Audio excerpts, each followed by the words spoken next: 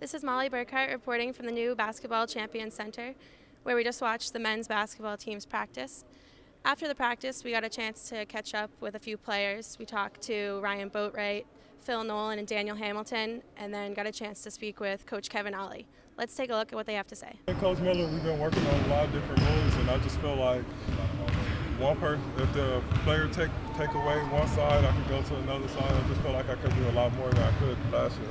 Rock, our freshman, he's doing pretty good, rebounding and stuff like that. And then D-Ham, he's going to be a good player for UConn. And being able to just do whatever Coach asked me to do, and I'm going to just go out there and just do it 100%. Nah, it really don't matter. I just want to be out there on the floor and just make an impact for the team.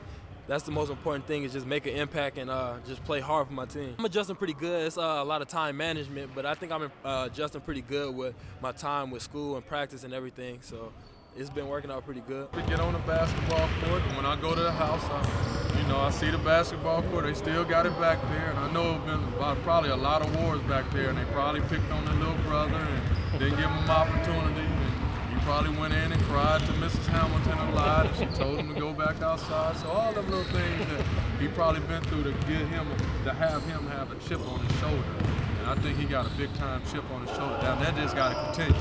So he's going to have some ups and downs, and y'all going to write some stories where he's not playing good, but sooner or later, he's going to be right there, and he's going to be a constant. Now he got to get through it. He got to continue to recover, use that toughness that he had in the backyard, keep coming out there and keep taking his punches, and he's going to be a real good player for us down the road. But now he just got to keep working now. And like I say, don't get drunk off success. He's had some early success here, but sooner or later he's going to get punched, and he's going to have to get back up, and that's what champions do. After you win a national championship, man, a lot of people, a lot of kids can fall back and not be as hungry and not work as hard that off season.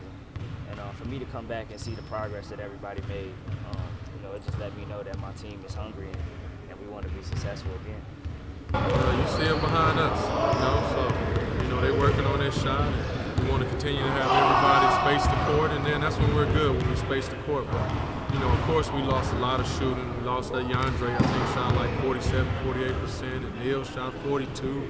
Bass shot like 41. Ryan shot like 38. That's a lot of three-point shooting that we lost, but hopefully we can make some more layups, get in transition, so we're not relying on the three-point shot that much.